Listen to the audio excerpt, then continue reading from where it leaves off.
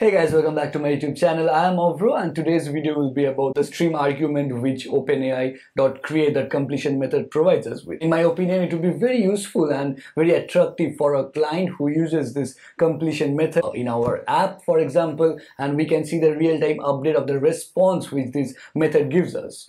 Because we already got used to the ChatGPT style of answering when we dump any prompt and all the response come in real time. And this idea of the video came from one of the comments which I received in one of my blog posts, build your own chatbot with openai GPT-3 Streamlit. And here you can see the comment section, which I'm really grateful to him for providing us this suggestion, and I really wanted to see how it works. API reference of the models, and I really found there is something called the stream, and this stream is basically helping us to update with the response which OpenAI is collecting on our prompt. The server sent events. If I go out here, you will see the event stream is a simple stream of text data which must be encoded.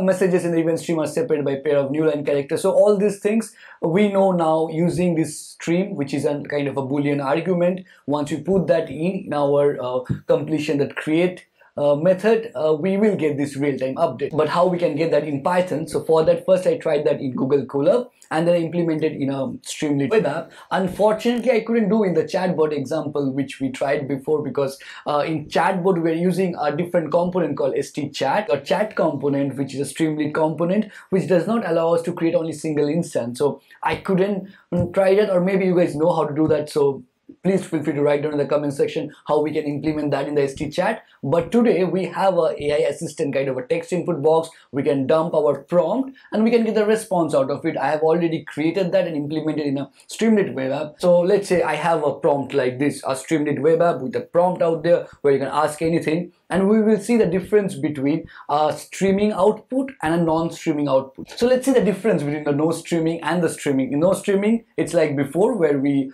tried it out and we saw how the response is dumped. By the way, if you have not watched those videos, please watch those videos. It's very much about OpenAI Streamlit usage, and I'm pretty sure you guys will like it. And now we will implement a new feature called streaming, which will give us a real-time update. So let's try to look it, okay? We ask, tell me about OpenAI, right? And we just submit it. This is without any streaming, so basically the whole output will be dumped. Let's see how it gives us the output. So we are sending a response, the whole complete or creation method is generating the output, and we see the output is out there. So now we go for the streaming option, okay, and we submit this same question out here and we dump it. As you see, it's a real-time update of each and every response coming out, and I'm pretty sure this is pretty cool to watch, right? This is something which you are used to with the ChatGPT verse. You know, we are always seeing this kind of response. So this will be much more appreciated, much more attractive in our eyes. Let's try to implement this. First we will try in Colab, and then we'll try to implement that using the Streamlit web app frontend. So let's go to the coding section now. Let's first see how we can implement the streaming argument in any Python environment. So I'm using Google Colab. You can use Jupyter Notebook. It works pretty well. So first we need to install the dependency. So one of the most critical dependencies is OpenAI. So we install OpenAI using pip install function. Then we import OpenAI. You have to import the get pass module. So this is just useful for entering our OpenAI API key. How we can get the OpenAI API key, I've discussed that in details in a couple of my previous videos as well. So please check them out.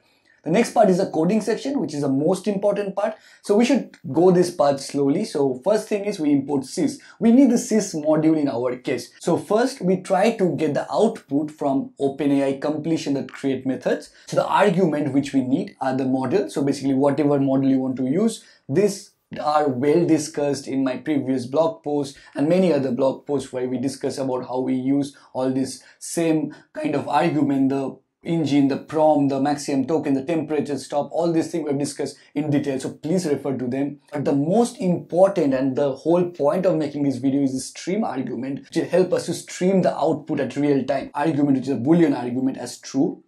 And then we try to get the response out of it. So in order to get each and every response from this particular method, we loop over it and then we get this response choices, and it's basically, and then we access the text. It's basically, it's a list format, so we try to access the text out of it. And then we use the sys module, sys.stdout is basically write, and we flush all of them at a time together. So if I run this particular block of code, you will see each and every word will come one at a time. You see, that's how we want this output to be. So once we test it here in Google Colab, our main task, which is the ultimate task, is to deploy this in a Streamlit front end, right? So for that we need to write again a few lines of code. We know how we can build a Streamlit app. We make a directory, we make a Python script file, and then we test it in the local host. So I'll directly skip to all these parts because there are a lot of times I mentioned about this in my previous videos. Check them out, and we'll directly go and we see how we can tweak with few these lines of code. We need to tweak them while we are trying to use it in Streamlit, and we'll mainly focus on that part, and then we'll come to this particular app, how it was built. So the entire code related to the Streamlit web app is in my GitHub YouTube tutorials. You can just go to OpenAI Streamlit YouTube, and if you go here, you'll just find the stream argument, and there inside the app.py you will find the entire code for building this web app which I demonstrated. So I'll just copy the first few lines of the code and we'll see how it works. You can have any editor of your choice, so I choose the VS Code, I paste it here, I made a new file, the Python file, which is assistant AI Streamlit demo.py. Okay, and inside that I dump all the codes, I imported all the modules, the import OpenAI, the Streamlit. Streamlit pills is more like a radio button which I use to choose between streaming and non-streaming.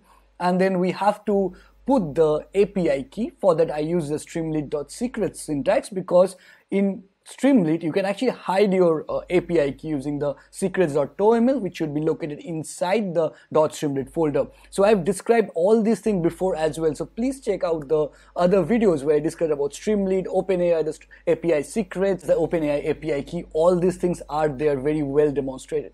The next part is creating a heading using typical Streamlit syntax called the st.subheader, and then we have the pills, which is basically like a radio button, choosing no streaming and streaming, and then providing a text input which allows the user to provide a prompt for the search. So these are the few things we need just to have a quick start, right? And I will run this particular file. So I'll just hit Streamlit run, and the file is under this multi-pages app, so it doesn't matter where the file is there at this moment. You can just make one single file, so it's under assistant.ai.py. So I'll just run it assistant.ai.py. You will see it's like a multi-page app, which again is a Streamlit multi-page app configuration or features which Streamlit has implemented. So here's a lot of app you can see. We'll just go to this assistant AI stream.demo, and I place always rerun. You see all these things are there.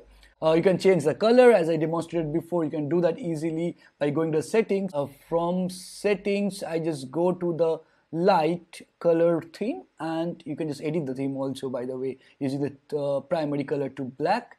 And yeah, and we have it. We have our theme which is having the primary color black, and you have the prompt for asking whatever you want. It's like a text input box. Okay, once you have this part, let's see how in a normal case where there's no streaming, how it works. It's like a usual case which we have built before as well.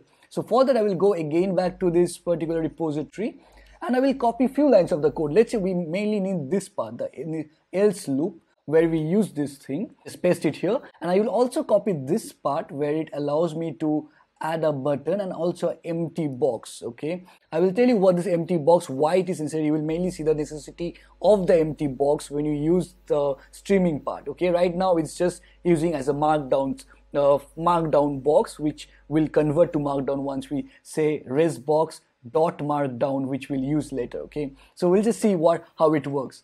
So we just have a button. If there is this button is pressed, we go to the completion. So let's just put it inside this. So if there is selected is streaming, and we say none at this moment, else we just dump it with the completion. Okay, that's what we did in the Google Colab. And once we do this thing, we can actually dump the result like we did before in this res box, which is basically again the empty box, which is acting as a markdown syntax place. So we just resbox.write, we dump the results box, which was empty now, is now becoming a text box. So we just go here, I say tell me about OpenAI, and I just submit this part. You will see the result is running now. The completion method is running with all its argument as we did in Google Colab, and it will dump the whole output in the one box format. Okay, so here's the output. Okay, we have all the output dumped here, but it was not a real time. Okay, once you run it, you will see all coming one at a bulk.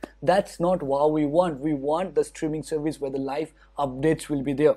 So now that's the crucible, that's our aim. So for that, let's copy more few lines of code from this repository. So now we copy this part of the code. So we call this if block, we will copy that part. Here the magic lies. So we just paste it here. And now let's see line by line how it behaves. Loop over each and everything. So we loop over the openai.Completion.create, and then we give all the argument. Now if you see the stream argument, it is true here. Whereas the stream argument, in case of the no streaming, it's false. That's the critical part, which you also saw in Google Colab. Otherwise, all the arguments are same. We are just looping over the response, whatever we get. Now let's try to see how it behaves. Okay, so we'll just comment all this part of the code, and we'll see, we'll just dump the report, whatever we create. So basically we have a empty list of a report we create before this for loop, and we go on appending the whatever comes out from the response of this for loop. Okay, and we just dump it. We see what it happens, and we will see why we need this particular info box.